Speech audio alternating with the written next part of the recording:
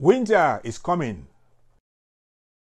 The first great lesson of life to learn is that winter will always come. Not only in the winter of cold and wind and ice and snow, but the human winters of despair and loneliness, or disappointment, or tragedy.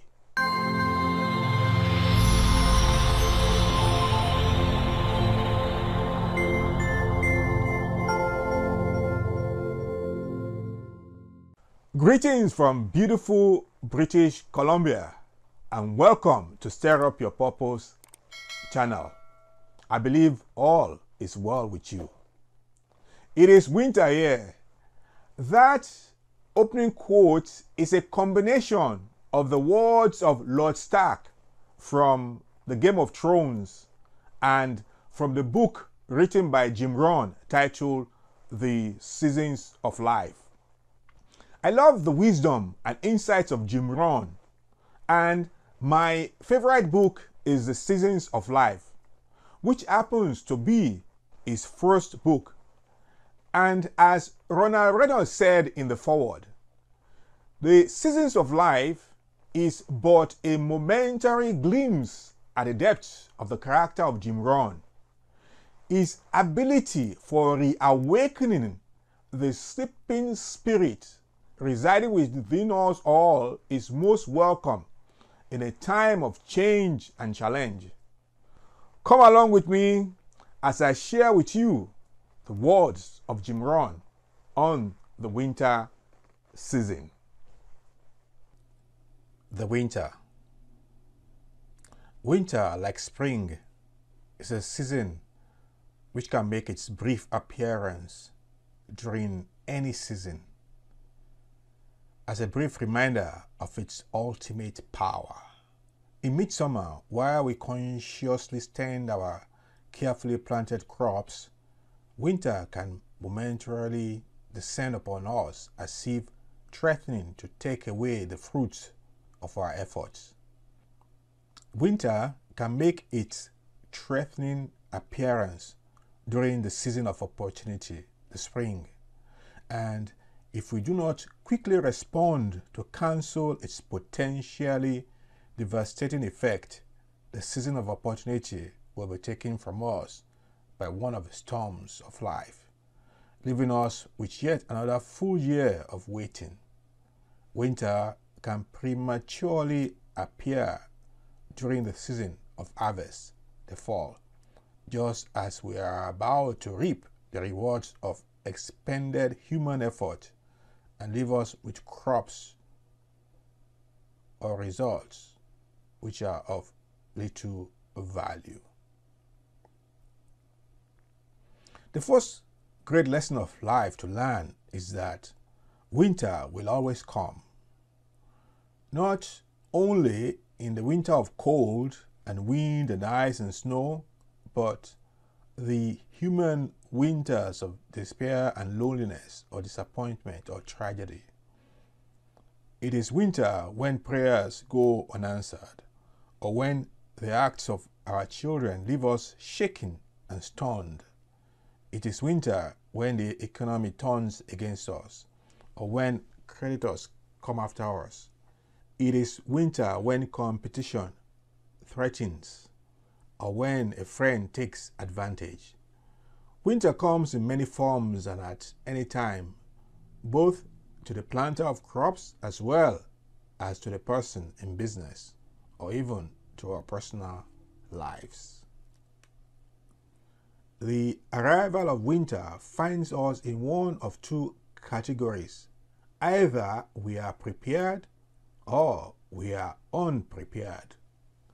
For those who are prepared, who have planted abundantly in the spring, gathered their crops carefully during the summer, and harvested massively during the fall, winter can be yet another season of opportunity. It can be a time for reading, a time for planning, a time for gathering our strength for the coming spring, and a time for taking comfortable shelter. It can be a time of great enjoyment, a time to be shared with those we love and with those with whom we have labored. It is a time of thanksgiving, and a time for the sharing of life's bounteous gifts.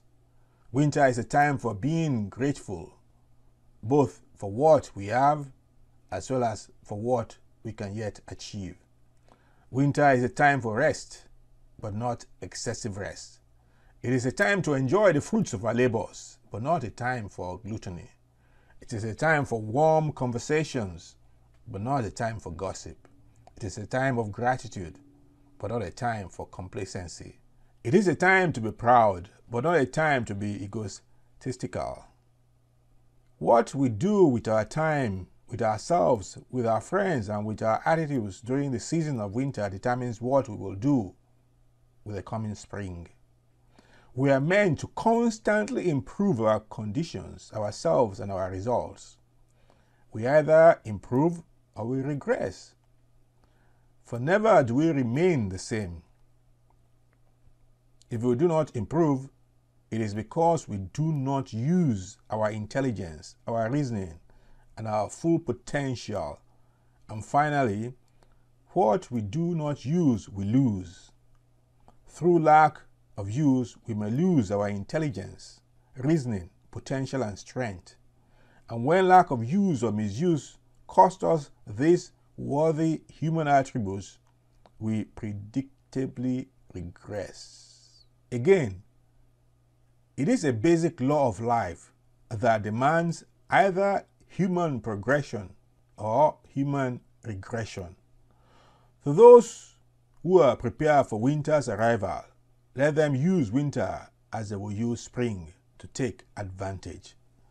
To those who are unprepared, the arrival of winter is a time for regret and a time for sorrow.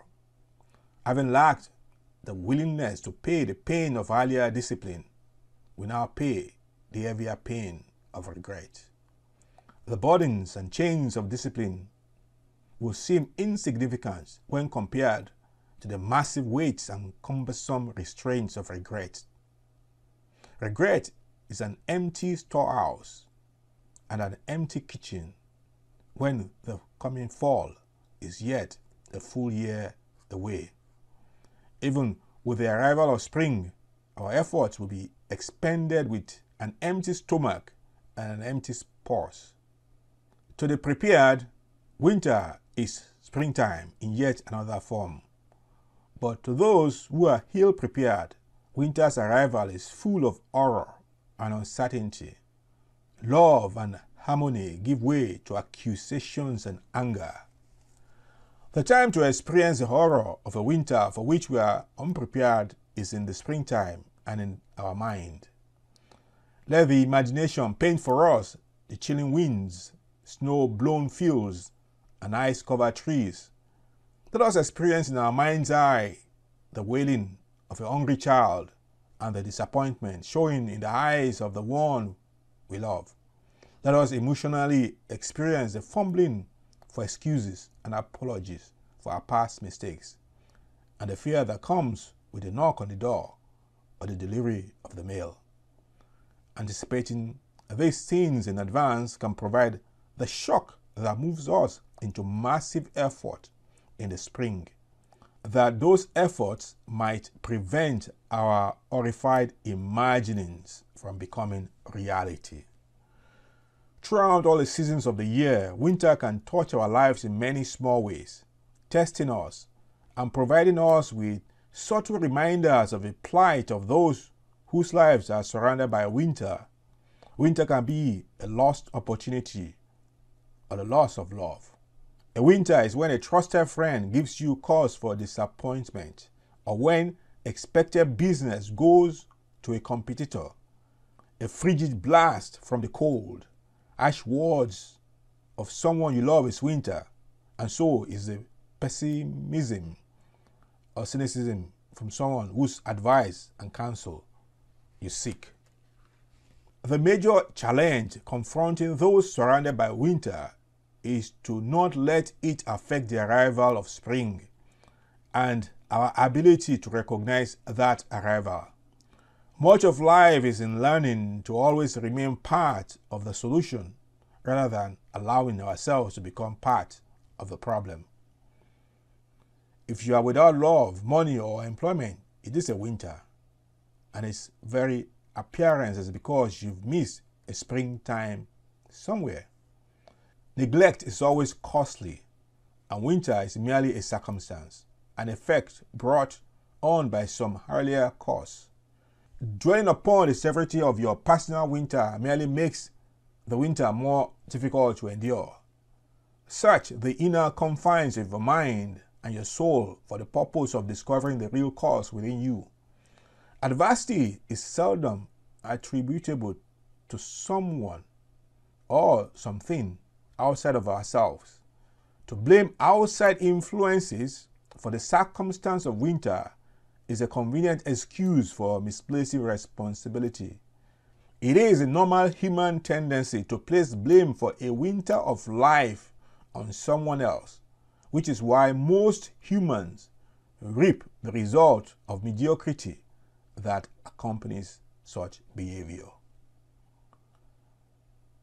For things or circumstances to change, human attitudes, opinions, and habits must change. Conversation on how things ought to be or why things aren't fair is just that, conversation. Unproductive conversation is what the lazy and unambitious engage in during the winters of life. For there is a certain euphoria that such empty conversation produces, which dulls the senses from the harsh reality of how things really are. The same euphoria is found in television and those who use it as an escape from their own empty life. It is found in alcohol and other drugs used by those seeking solutions in external means. It is found through idle gossip, which allows those who engage in it to overlook their own weaknesses by attacking the weaknesses of others. Let winter find you planning for the arrival of spring, not contemplating the errors of commission and omission of last year. Let winter find you with a joyful countenance and a happy heart, with a good word for all those around you, with confidence in the future, not apprehension, with appreciation of the past, not regret, and finally, with gratitude for your achievements, adversities, and uncertainties of life. For each is a form of blessing which removes all limitations from the future possibilities of life. Winter is a time for examining, pondering, and introspection. It is a time for re-evaluating both purpose and procedure, for rediscovering an often misplaced sense of purpose. It is a time for finding new ways for solving old dilemmas and for devising unique ways for contributing to others less fortunate than ourselves. It is a time for understanding and controlling anger, that frequent human emotion which causes us to pass judgment without fair deliberation. It is a time to analyze our fairness and to overcome our tendency to hastily spew forth condemnation without full investigation, for such is the height of ignorance. Winter is a time for being sincere with ourselves, about ourselves, when the tendency is to fool ourselves. It is a time for developing the skills that allow us to get along with imperfect people, for even a fool can get along with perfect people. It is also a time for becoming wise enough to know what to say, as well as to know what to overlook and what not to say.